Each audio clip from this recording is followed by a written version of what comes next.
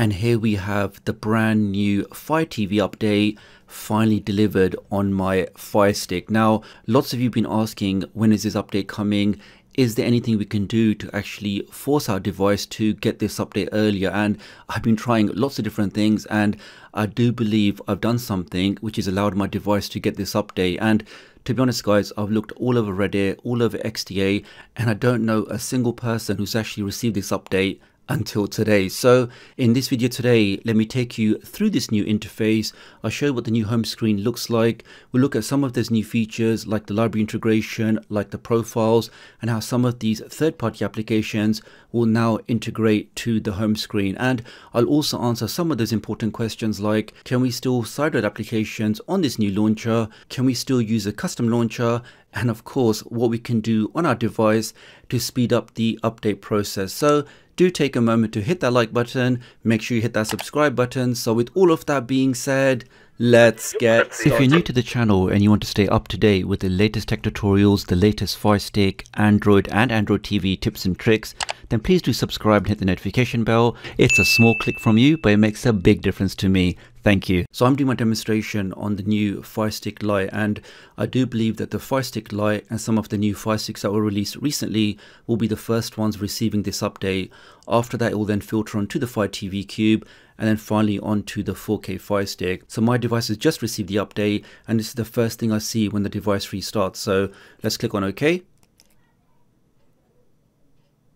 And there we have it guys. So not much in terms of setup process.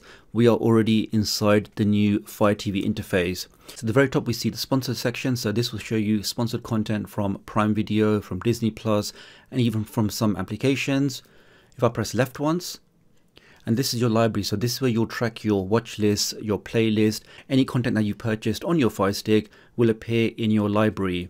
And to the left of that, we have the new profile section. So now I didn't just create this profile now, so it looks like if you already have profiles on Prime Video, they'll be automatically migrated to this new interface. So for a test, let's click on add a profile. Alright, so let's just enter in a name, and let's just call this one something completely original. How about tdoctoruk? And let's click on next, and let's choose an icon.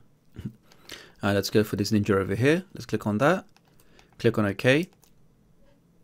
So each profile will have its own viewing history, recommendations, recommended applications, customized apps, live TV preferences, and of course settings. So let's go back into the profile again. Let's now actually click on tdoctoruk.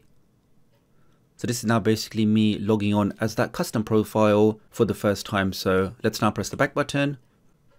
And here we can just confirm with the logo that I'm the current profile that's active. Now all of the customizations, all of the recommendations will be tailored for me. And of course, the more that you use your device or the services, it will allow it to tailor those recommendations and build a more accurate profile just for you. Okay, so that was the library. Let's go to home. Now if I press down here, so here we see the popular films. So this is kind of like what we had before. Here we have some matches. Here's some featured applications. Some Prime recommendations, top 3 games, recommended apps. Let's go to the right. So this is going to be like a universal search where you can search for your movies, TV shows, even applications, all from a single screen. So let's click on search, Mandalorian. Let's see if that finds anything. That does, and it tells me that this is available. If I click on that, I have to watch it with the Disney Plus application. So that's the universal search. Let's back out of that. And of course, if you don't want to use the search, I can press back again. And we now actually have tiles for the different things you may want to go into. So if I go to children and family, and I can then see all of the different content from that particular category. Okay, that's working great. Let's back out of that. So that's fine. And here we see shortcuts to 6 applications, which are fully customizable. So I can actually change these around and change it for which other applications that I may use more frequently. As you can just see guys, as I highlight any of these applications, we get to see the app peek feature, which means if I highlight something, it shows me content from that particular application. So here's some of the stuff on the ITV hub. Here's some stuff on Prime Video, for example. And if I click on the 3 dots, and here I see all of my applications. So let's say, for example, I want to move Disney Plus to the top. So if I press the context key on that, which is the one with the 3 lines, I can now click on move. Let's move that over there. Let's move that over there. And let's also move up internet, which is the Silk browser. So press the context key on that, select move, bring that to the top. Now when I press the back button, we can see those 6 shortcuts have now been updated to include Disney Plus and also the Silk browser. Let's go back into the 3 lines. And I also have all applications, because you notice here you're not seeing any of my third party or my side-loaded applications. So I'm guessing when I click on all your apps, we should go back to the familiar application screen. Okay, so here's all of the applications on my device. Some of these are obviously third party, all the stuff in here. Now if I go to not installed, and this will now look at your Amazon account. So if you do have multiple Fire Sticks or multiple Amazon devices, if you have any applications that you've installed on those devices that are not on here, you'll be able to see them in this list. And the last thing we have here is a setting. So as you can see here, guys, we now have direct access to the settings from this screen. So for example, let's just go over to my Fire TV. I just want to confirm the exact version I have on my device. And we can see that the color scheme has changed to a gradient of gray, whereas before it was just all black. Let's click on about, and there we just see it, guys. So my device is running Fire OS 7.22.8, and this has the latest version. And we also see the Fire TV home version there. So it does seem a lot easier to access all of the settings when they're laid out in a tile fashion like this compared to what we had before. We also have the live TV section here. So if I scroll down, here we can see the live channel guide. Let's click on that. Now let me just take this opportunity to say a massive thanks to all of the new members of my channel. Your support really does mean a lot, and if any of you guys want to sign up, I'm doing a special promotion for the first 100 members whereby all of you can join my private chat group. And in this chat group we can talk about stuff, we can provide support to each other, and we can even share our APKs. So some of those applications, some of those toolboxes I'm working on, you guys can get early access to them. So if that sounds of interest to you, do have a look out for the join button. Thank you. Okay, so looks very nice. Certainly looks a lot more polished than the old Fire TV interface, which looks very boring now. Performance wise, it seems about the same. Nothing particularly slow or particularly faster compared to before. And I'm doing this on the Firestick Lite. In fact, let me press the home key, long press. And do we still get the shortcut menu there? Okay, so we get an extra menu now, guys. We get the profile menu, so I can quickly change profiles. And here we get the standard options that we saw before. Let's go back to applications. So first important question, can we still sideload applications with this new Amazon Firestick update? Well, the easiest way we can test that is let's go over to downloader. Let's just go to a random site. How about tdoctoruk? Let's click on go. Let's go to my website over here.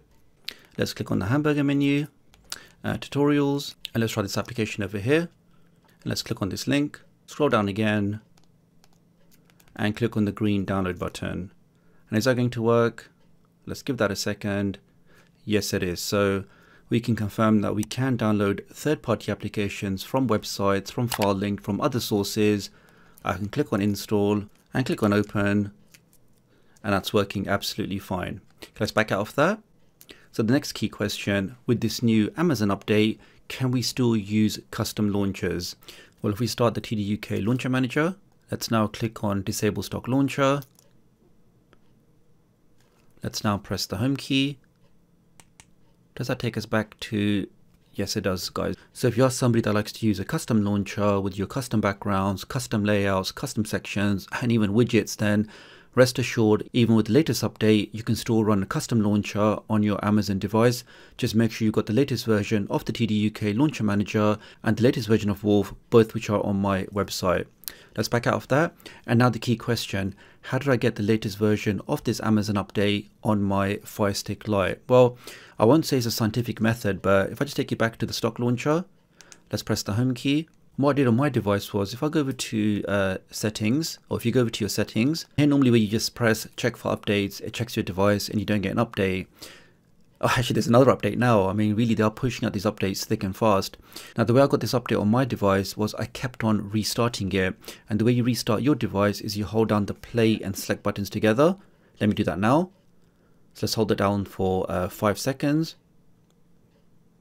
Is that going to work? Yes, it is. So what I suspect is when your device first starts up, that's when it does a proper check to see if there is an update. Whereas if the device has already been running, then just clicking on check for updates didn't really seem to work for me, guys. But it does seem like doing a full restart a couple of times seems to force the update process to work, or it did in my case. But that's all for this video, guys. Many thanks for watching. I know so many of you are waiting for this update, which is why I really did try and find any possible way or any way I can actually get the update on my device so you guys can experience it firsthand. And if any of you guys are still with me, if you leave the comment below that Firesticks are hot, then I know you've made it this far in the video, which I really appreciate, and I will heart that comment. So do let me know what you think, leave me a comment below, and I'll hopefully catch up with you guys real soon. Thanks.